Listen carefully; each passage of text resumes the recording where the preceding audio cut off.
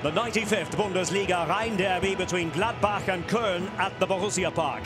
Gladbach having lost their three most recent confrontations with their arch rivals. Daniel Farke, after recovering from COVID, saw his team take the lead in the 27th minute. The Foal's first aerial goal of the season, although technically off the shoulder of Marvin Friedrich. His first Bundesliga goal for Borussia Mönchengladbach after a Jonas Hofmann corner. 4 minutes later, an on-pitch review determined that there had been a foul inside the box by Hofmann on Florian Kainz. A penalty to Köln, which was slotted home very calmly by the Austrian himself. 1 goal apiece. And those same two players were involved again at the opposite end, right on half-time.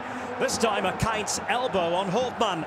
A second yellow card for Kainz, as well as a penalty award. And Bensebaini, 100% from the spot in the Bundesliga, kept his record going in style. Just what the doctor ordered for Borussia Mönchengladbach after their 5-1 thumping in Bremen last week. 2-1 at half-time on a stunning autumn day in the Niederrhein region.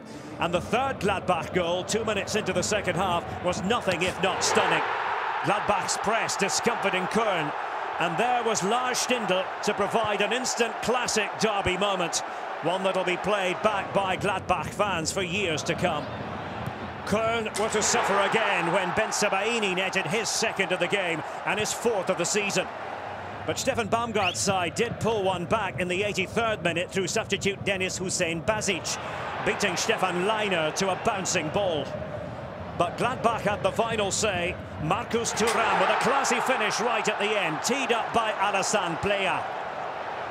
Emphatic football from Borussia Mönchengladbach, who have now won 52 of the 95 Rhein derbies played in Bundesliga history.